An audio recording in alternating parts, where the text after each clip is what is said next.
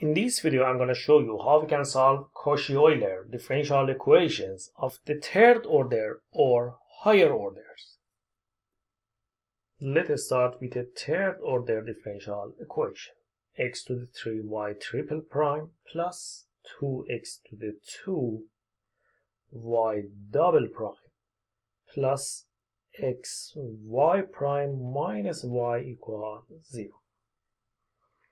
This is a third order Cauchy Euler differential equation. How we know that this is a Cauchy Euler? When you look at the terms, look at the order of each term. For example, this term is of the third order because we have y triple prime. We have x to the 3 as the coefficient. Always the degree of x should be the same as the degree of the order of the derivative of y. We have degree 3 for x and we have triple prime. We have degree 2, we have double prime. We have degree 1 for x, we have 1 prime here. This is how we can check if a differential equation is Cauchy Euler or not. But how we can solve this Cauchy Euler of the third order? Similar to the second order Cauchy Euler differential equations, we have to write the characteristic equation. But how we can generalize that formula for second, third order or higher orders? It's really simple. When you have x to the 3y triple prime, for that part put r times r minus 1 times r minus 2. If you had x to the 2y double prime, for that part put r times r minus 1. And because we have coefficient 2 here, we have to put a 2 here. And for x y prime, we put r, and for y, simply we have to put the coefficient, which is negative 1, equals 0. So this is the characteristic equation for this given differential equation. So we have to look at the term. When we have triple prime, put r times r minus 1 times r minus 2. Can you guess if we had x to the 4th derivative of y? Note that this means the fourth derivative of y. So this is the same as this. But usually when we have more than 3 prime, just we put the number of primes in the bracket. What is the characteristic equation for this? Something like this: r times r minus 1 times r minus 2 times r minus 3. And we can continue this if we have higher degrees like 5 and so on. So in this way, we can find the characteristic equation for any degree. It doesn't matter, any order actually, not any degree, of Cauchy Euler differential equations. So this is the characteristic equation. Now we have to find r from this characteristic equation.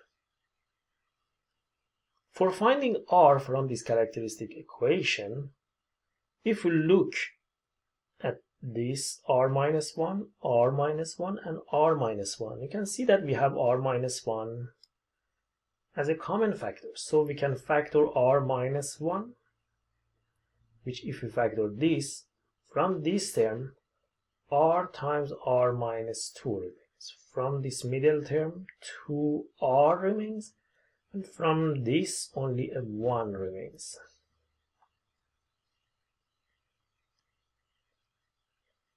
Equal 0. Now, if we simplify this expression here, we have r to the 2 minus 2r. This minus 2r and this positive 2r cancel each other.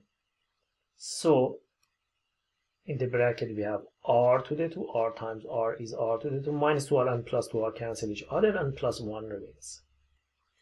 Now we have to set each bracket equal 0 to find r. From the first bracket, r is 1. A simple real roots.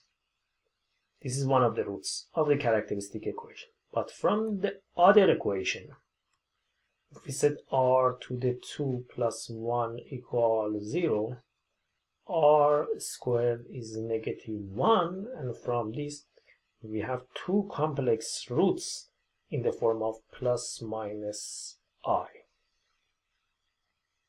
The square root of negative 1 is I, and don't forget this plus minus. So we have two complex roots. Now that we have the roots of the characteristic equation, we can write the solution of the Cauchy Euler similar to the second order Cauchy Euler with the same formulas. The solution for this third order differential equation is C1 x to the this root is 1, so x to the 1 plus, for these two complex roots, note that here is 0 and here is 1. And if you remember, when we have complex roots in the form of alpha plus minus beta I, we use this formula, x to the alpha times c1 cosine beta ln x plus c2 sine beta ln x. We use this formula. Based on this formula, alpha is 0, beta is 1. So x to the 0, again alpha is 0 here. Here is 0. X to the 0 is 1, so we don't need to put this, only we have to write this. And note that because we used C1 here, instead of C1, we have to put C2. Cosine beta is 1, ln x plus C3 sine ln x. And so this is the solution of this third order Cauchy Euler differential equation.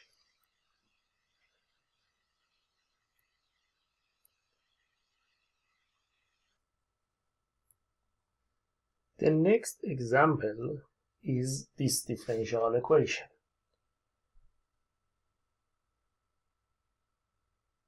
X to the 3y triple prime plus 5xy prime minus 5y equal 0. Note that in this differential equation we don't have y double prime here. The coefficient of y double prime is 0.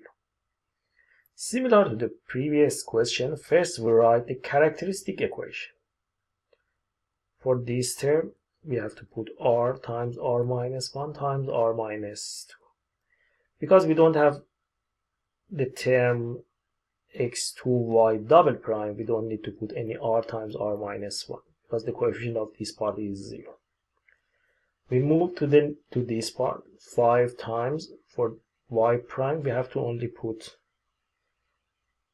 simply r, and for this negative 5y, only we have to put the coefficient of y, which is negative 5, equal 0. This is the characteristic equation. It's not necessary to put bracket around r here, so it's 5r simply.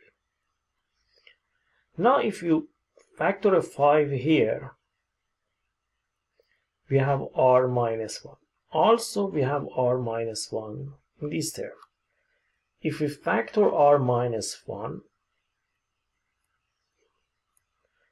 from this term we have r times r minus 2, and from this term a 5 remains, equal to 0. If we set the first bracket equals 0, r equals 1. This is a simple real roots. But for the other bracket, we have r to the 2 minus 2r plus 5 equals 0. For finding r, if we use the quadratic formula, r equals negative b, which is negative 2 plus minus a square root of b squared 4 minus 4ac 20 over 2. So r equals 2 plus minus a square root of negative 16 is 4i, because the square root of 16 is 4 and the square root of negative 1 is I, over 2. So finally r equals, if we divide the term in top by denominator, 1 plus minus 2i. So we have two complex roots here. And so the general solution for this homogeneous differential equation is c1 x to the 1. This is a real root, so we have to use the formula for real roots. And for these two complex roots, if you don't remember how to write the roots of a normal second order Cauchy Euler Cauchy differential equation, watch my video about that. For these complex roots, we have x to the 1 times by c1 cosine 2 ln x plus c2 sine 2 ln x. And this is the general solution for this homogeneous third order Cauchy Euler differential equation.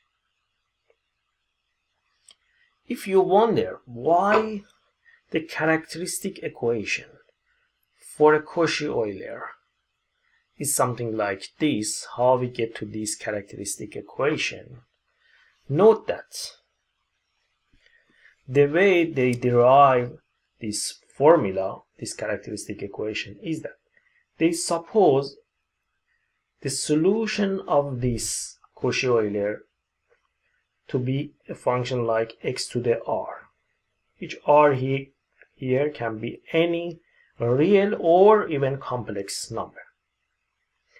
If we suppose y to be x to the r, what is y prime? R x to the r minus 1.